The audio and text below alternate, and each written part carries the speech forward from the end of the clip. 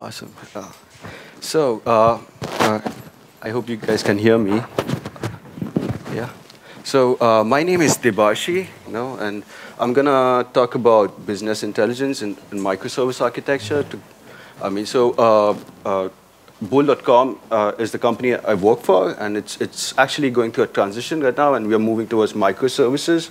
So I thought we are kind of doing some cool stuff. We think it's cool, but I thought I would share with you guys and let you guys decide. So what can you expect from this presentation? I'll give you a brief introduction about me and my company. To run you through the history of business intelligence that was happening in Bowl.com since the inception of the company. And we have, in my opinion, there are like two eras that's going through in Bowl.com. One is the map reduce phase, and now it's more streaming and how we do BI with that kind of stuff. It's fairly new, fairly untested, but I thought I would share some insights and some operational stuff about how we manage our infrastructure. So about me, I'm Debarshi. I'm a software engineer at Bowl.com. I have twin responsibility at Bowl.com. So I'm part of a big data platform team I'm responsible. It's a DevOps team that builds tools and other kind of infrastructure stuff for Hadoop. And secondly, I'm also part of a CEO team which makes Google-related optimizations and stuff like that. Yeah. Okay. So and about Bowl.com, to give you a context, so it's an it's an e-commerce platform in Netherlands, fairly popular. So the company is one of the few first implementations of Scrum in Netherlands, and we have over 1,000 employees, actually over 200 to 300 employees in IT, and over 40 Scrum teams, and it's fairly young. The average age is around 28, 32, so it's fairly young. And we have a motto that you build, you run it, and you love it, what you build. And to give you an idea how big the size of the data is, so these are some metrics about the actual functional data. But I mean, in terms of the cluster, we have a fairly small cluster of 26 nodes, and we have around 90 unique jobs running. Monthly we have around 300 jobs, unique jobs running in our cluster. Our nodes are has really high capacity. So totally, it's around 1.5 petabytes of data that's available in our cluster. So that's pretty much about what's happening. But today's focus is about microservices and how you can do BI in it. So before we go to the real topic, so what is microservice? I mean, if you see this thing, this is called the Death Star architecture. It's I hope I'm assuming there's Star Wars fans here. Sorry. Yeah, so I mean, in the core of this Death Star is actually something called dependency hell. It's actually a thing. So this is it's really badly photoshopped, but I mean I picked it up from a presentation. It's an actual thing. So what happens is in microservice, often if you pick up any presentation, you often have a monolithic app which is probably Java or Ruby app, and then you have a database, and there's some magic happening, and you get some services out of it, which are like so there's actually a science behind it. So I'm not really sure, but you find you have dependencies and you try to figure out cohesion between the dependencies, and then you decouple them together. But you basically build services out of your existing monolithic or probably new services or something. So that's pretty much what microservice is. Just for the context, I mean, and the second part of the presentation is about business intelligence. For those who are fairly new in this field, so business intelligence is about analyzing data sets and collecting actionable items for your stakeholders. Yeah, basically you want some KPIs for your stakeholders to understand how your business is doing, essentially. So some of the requirements that often an organization has is that all this data should be collected continuously and in an automatic fashion, and often have different kind of data sources like flat files and XMLs and Excel sheets, internal databases, FTP, HTTP, various kind of sources. So, and once you collected them and you have transformed them, the analytics that you can do on this data set should be flexible. So these are often the requirements of an organization. So business intelligence is not really a new field, to be honest. We already have techniques like ETL, which extracts data from, which basically means extracting data from different sources. We have transformation layer, and these architectures exist. And then you load it to a target data model. Target data model have something like Kimball's data modeling techniques like a star schema or snowflake schema, and more advanced will be OLAP cubes, which are like derivative of star schema, to give you an idea about it. So on my left, this is more of a star schema. So the granularity of your data, which is the thing in the middle, is called fact, which is the lowermost granular data, which has references to all these dimensional data. Facts are basically mutations, and you have dimensional data, which is the actual, when you combine them together, you get the actual context of your data. And more advanced is basically the cubes, which is basically you aggregate your data for different dimensions. So you can actually drill down and drill in easily. And if you have standard tooling, not standard tooling, but if you buy tools, so it has a different way of querying. So you use MDX to query OLAP cubes. I'm not the best person to give you an idea about this, but I mean it's a fairly open data. You can find it's been there for a long time. So it's kind of the idea behind it. So in our monolithic days, back in I think early around 2000 or something, we used to have this. So we had online. So Bowl.com is a web shop, so we had online systems. And if a marketing wants to make a campaign, the marketing person would actually query the online systems, make a report out of it. Doesn't matter, and then do stuff. But at one point, it doesn't really work. It affects the actual web shop. At that point, they started thinking of actually decoupling your BI system. And, at that point, they hired a lot of consultants and architects, and they came up with the architecture of called the data hub architecture, hub and spoke architecture and BI. So you actually have data is actually replicated to a data hub.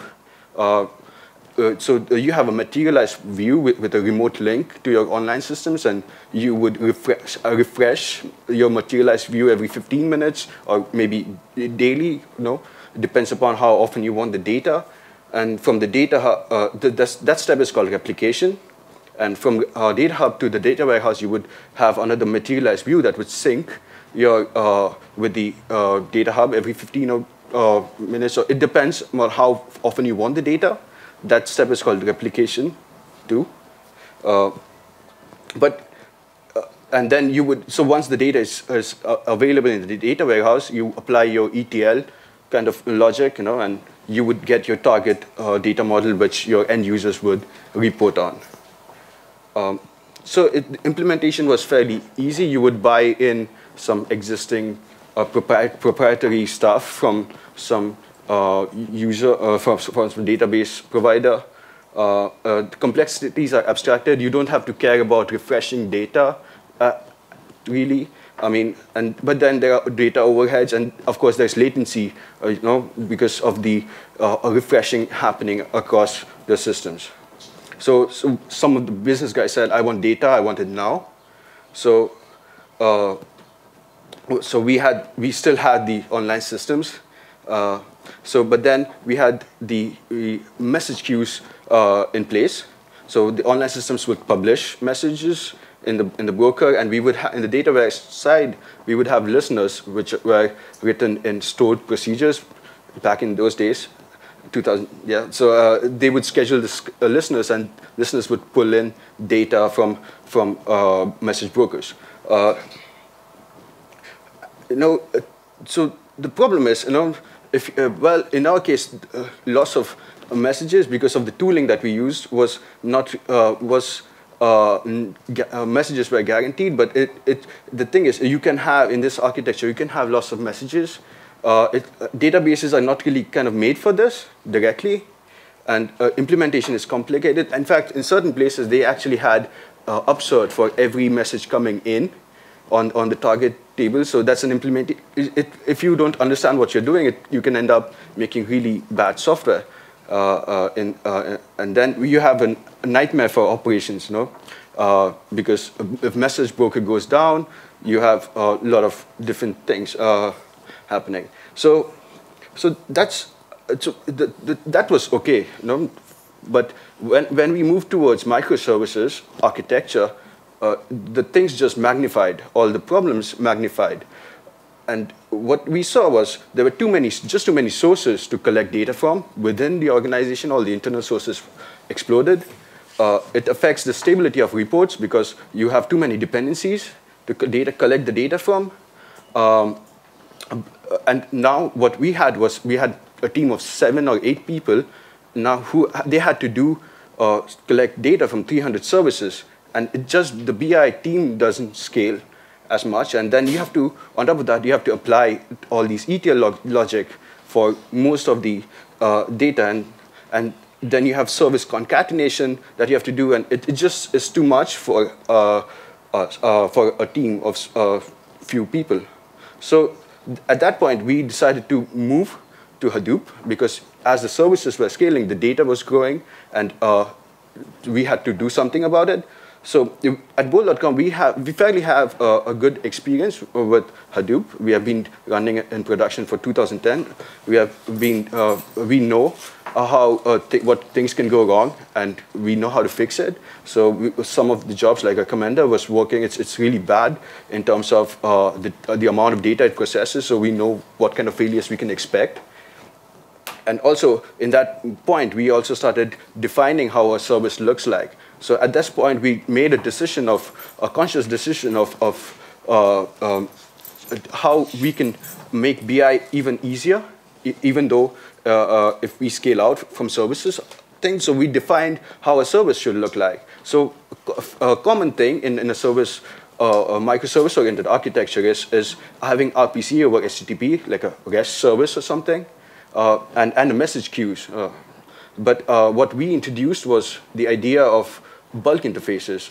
So it is the philosophy behind it is that you should be able to transfer huge loads of data across services. So think of a scenario where you have to do an initial load on some service. You don't really want to do that using HTTP. You should be able to do that directly through another way. So that's what we decided to build. So bulk interfaces are, in our infrastructure, it's basic. It's a philosophy, but in our infrastructure, it's basically an Hbase table. It's a key value thing. So think of it as a key. It's a key value entity with the key composition consists of a time component in it. So, and a functional key component in it. So the time is prepended. Yeah, time is prepended to the functional key, and when you replay all the events, because it has time, and you can scan certain, you can have a sliding window in your data set, and if you replay all the events, you get the latest state of your data, essentially. So in this case, if you replay the times, and you can actually get the state of different products, a latest state of different products. It's also it's fairly inspired by event sourcing pattern. It's a design pattern essentially, which does something like this. And the key design is inspired by OpenTSDB. OpenTSDB has a similar key design, but it has a metric name in front of it, something like that. So we use this kind of principle. The idea, the second part is that the data here is kind of immutable. So you just prepend data. So in this way, you can collect.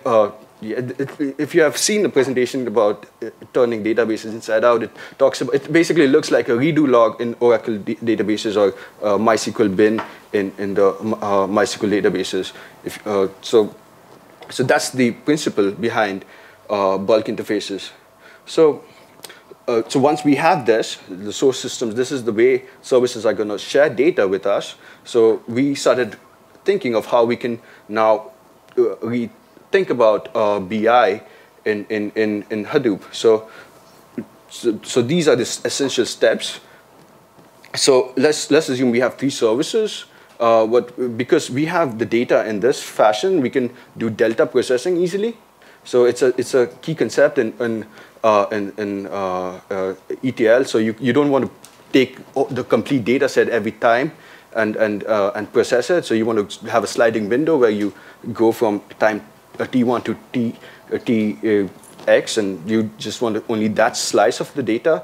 So the way we get this data is via queues into the Hbase tables, and then so the services there's a mapping layer called tooling, custom tooling within our infrastructure called Eddy. So it takes so all the services actually send an XML data or a JSON data. It can be any data format, and Eddy translates it into an insert statement in Hbase and puts it. So teams do not have to deal with Hbase directly.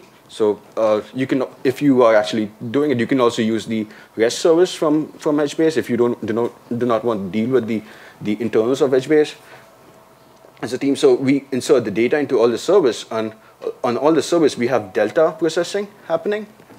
And so what we use is we have pig scripts written which do delta processing on these Hbase tables, and we have pig. This is fair, and then we have a scoop job which inserts data into our data warehouse, into our models.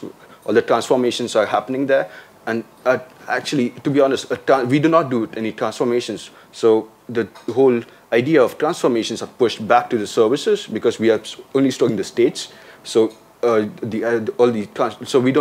we do is we do delta processing on the data, collect them, aggregate them, and then push it back to data warehouse. So this is fairly common architecture if you ask people who have been doing data warehouse in Hadoop. But there is a problem here, right? I mean, the problem is at the scoop end, that's a bottleneck. If you want to move towards more self-service BI, it's fairly difficult to do that in this kind of scenario. So we have a tooling. So we have Rundeck for scheduling these jobs. We have Chronicle for the database side. Yeah. So first of all, there are 2 problems here. There's one is basically the bottleneck that can happen at the scoop end because of it's going to a single monolith data warehouse. And the second part is that you have to write pig scripts for all these services that you have to collect data from. So first we tried to solve that. Basically what we did was we tried to reinvent a BI integration unit.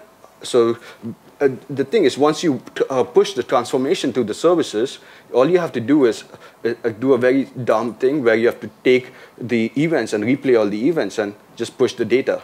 So, I mean, this is a very common pattern across all the services. So we thought we can actually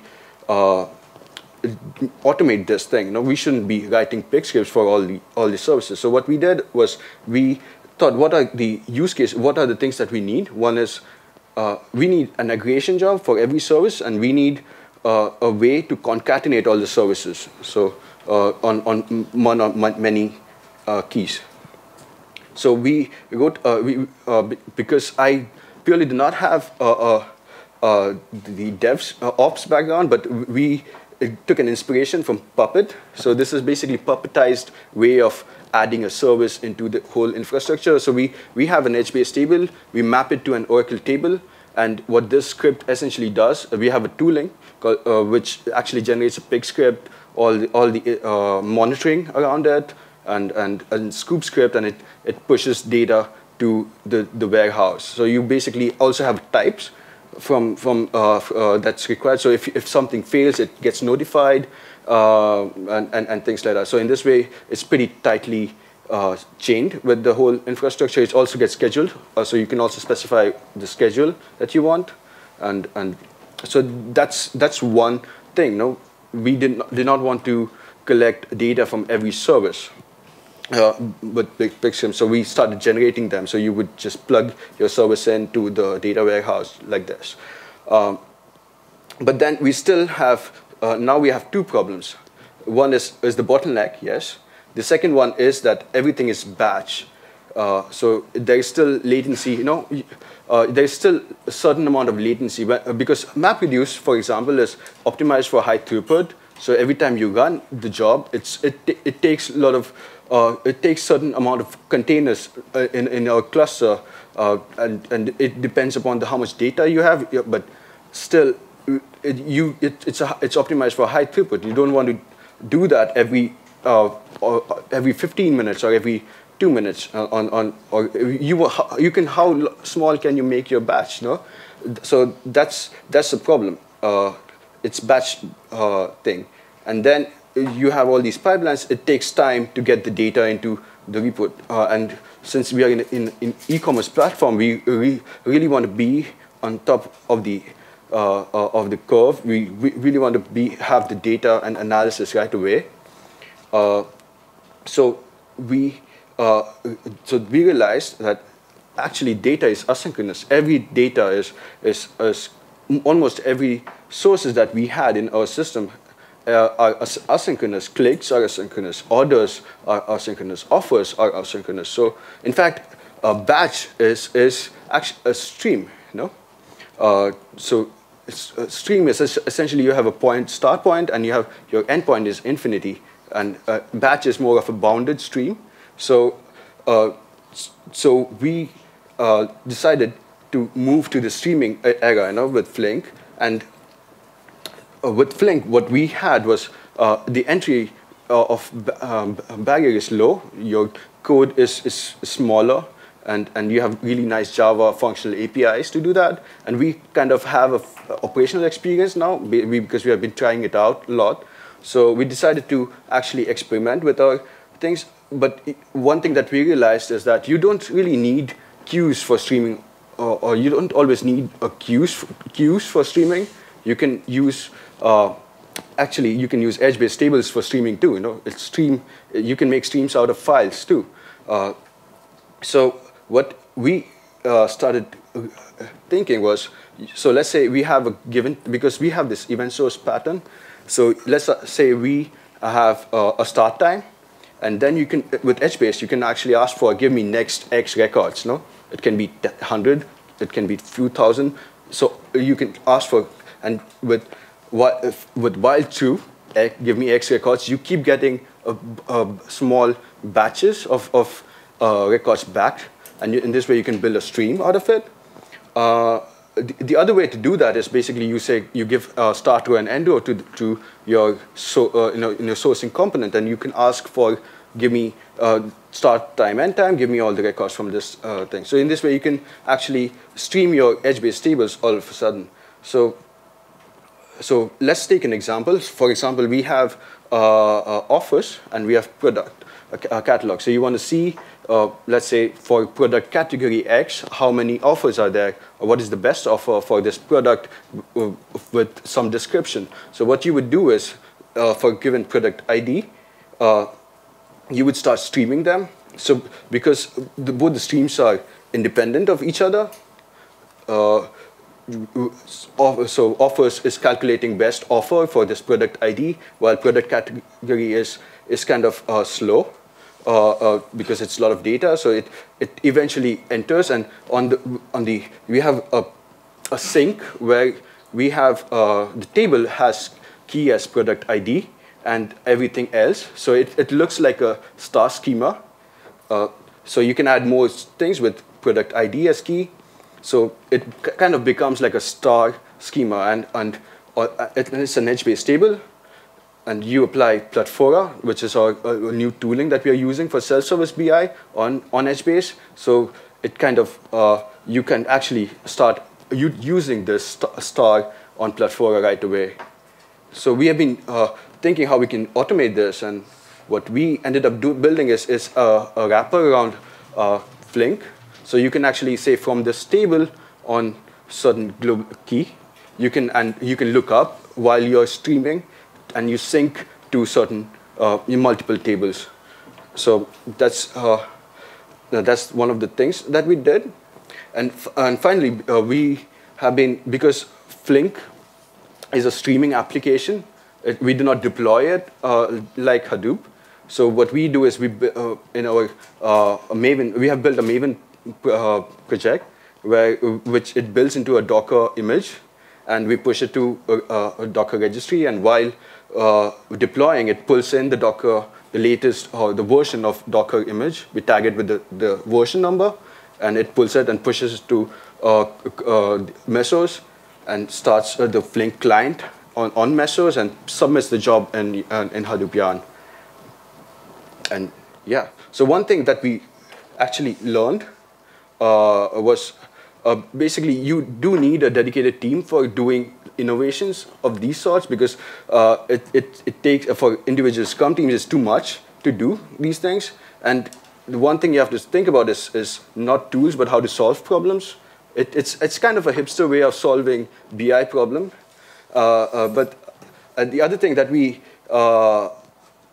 saw was Flink can be flinky, because you have to figure out a lot of things yourself, and there are a lot of issues. Well, if you have attended Neil's presentation, there's an issue with Kerberos ticket and stuff. And there are a lot of frameworks out there. And when we started doing this BI thing on Hadoop, there was no Kylan back in those days, around 2013 to 2014. So Kylan is actually a new project, which I think is if you are going to start with it, you should definitely look at it. And yeah, and also like a lot of BI and Hadoop developers don't think about infrastructure; they take it for guarantee. I mean, I would say respect the infrastructure for Hadoop, and yeah, that's pretty much it. Yeah, thank you.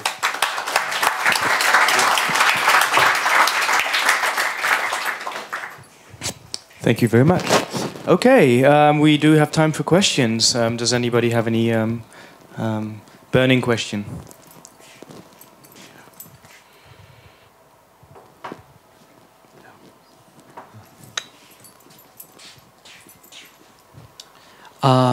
Could you give me a sense of like so you said like in the beginning the problem is that you have batches and the batches can be very large, right? Yeah. So there is a big delay proportionally. So just like orders of magnitude, like how much did you manage to like improve this delay? Like how much because the pipeline seems a lot more complicated. Yeah. But is it like, at which point is it worth it? That's basically. Which delay you're talking about? I mean. Well, you said in the beginning that like from your offer or from your application to the data warehouse, there were like 2 batch steps, which take a long time. But now you kind of removed them. So like, how much quicker is the data flowing through now? For example, like previously before I joined the team, there were certain jobs that did self-join with themselves and to calculate the best offers, and they were really bad. You know, some of the times, if the offers would do an initial load, they would take a day to process, and with these, it would definitely finish within an hour or something. Okay. So.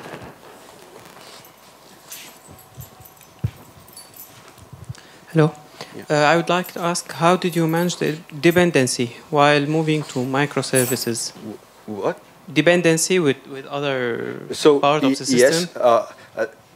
I mean, we haven't moved completely, and that's always a discussion. It's actually an organizational problem than the thing. So, I mean, the way they do it is you look at the common dependencies together and you try to make a service out of it so that it becomes an independent deployable unit on your infrastructure. But, I mean, it's always a discussion. I mean,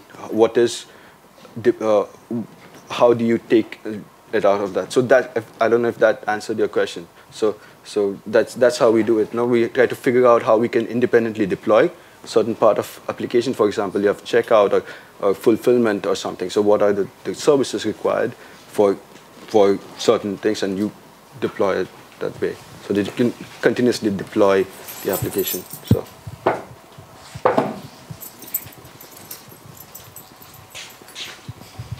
Are you using it in production for historical data, or just for kind of very recent data, like 1 month? Yeah, we have historical data. Okay, so if you are using it for historical data, how do you handle late arriving facts and late arriving dimensions? So it eventually becomes consistent. If you look at the Hbase kind of with the Flink architecture, it eventually becomes consistent. So that's how we solve it. I don't know if that answered your question. Yes, it does. So it means that at the point you have to fully reprocess the entire data. Yeah.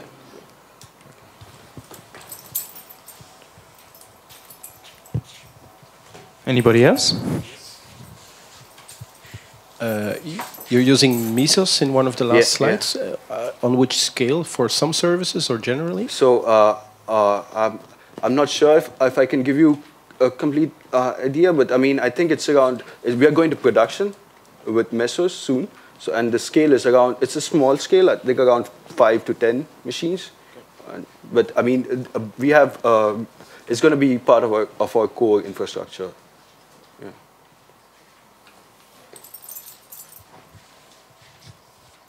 Okay, thank you very much. Let's thank the speaker again.